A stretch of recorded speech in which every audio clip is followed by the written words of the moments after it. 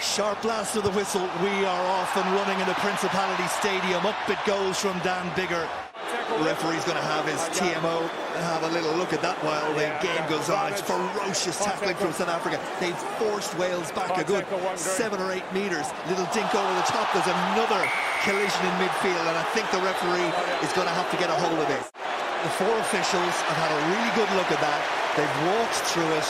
They've made considered decisions, and they're clear in their decision-making process. It's been a dream day in terms of the positioning of the kicks for Dan Biggar so far. They've all been pretty much in front of the posts and close in, and he's slotted them all as you'd expect him to do. 12 points to 6, 31. Yankees once again. Risamatu had that opportunity in the opening 10 minutes with the crossfield kick that just got away from him, and that probably the closest we've come to a try for Wales in this first half. Real tester of a kick for either outside half in this first half. On its way, and it's good. It's really good, because that was not straightforward, and Pollard has shortened the gap. It was Tompkins who came up quickly, and that for a moment unsettled South Africa, but they still have the ball. Dialende. Big tackle from Jenkins, and it's stolen by Wales. And downfield it goes from McNichol, and back goes Creel, and he's dealing with a bar of soap, and Adams saw a moment, but then backed off because he knew once Creel got a hold of it, the tackle needed to be made. But Wales have gone from their own goal line to inside the South African half to a penalty.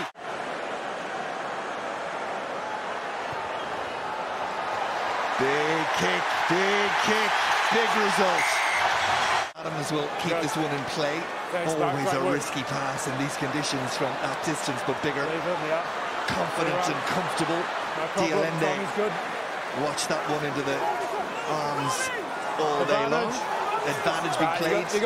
Davis, I think at the bottom of that, was it? Well, we'll go back and check, but a Welsh player on the wrong side meant advantage being played to South Africa. Kolisi not hanging around waiting for that advantage, trying to take a hold of it right now. Marx on a terrific angle.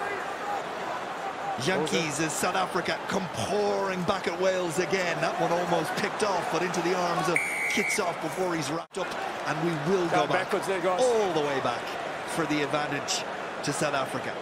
A player on the wrong side. Yeah, sure.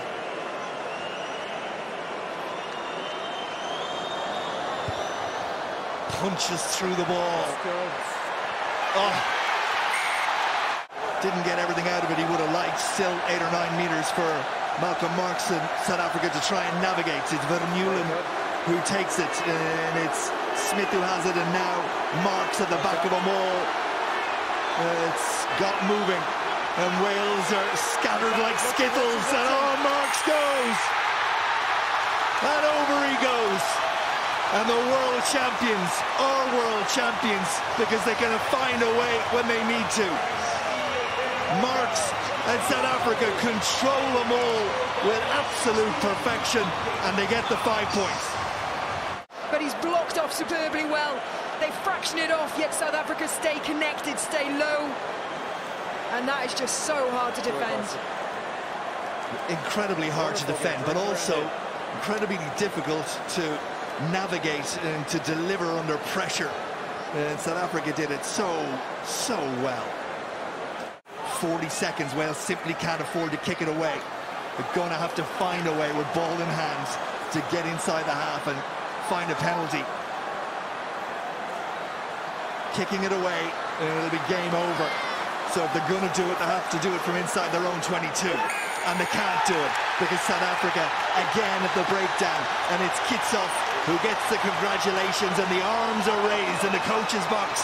Know it, that's it. For long periods of this game, it looked like South Africa may not be able to get across the gap that Wales kept creating, but they stuck at it, and also with some breaks and some positioning that was top drawer defensively. Yankees sends it over, and South Africa have triumphed and triumphed as world champions tend to do. Backs to the wall, away from home. Difficult, but job done. Wales 18, South Africa 23.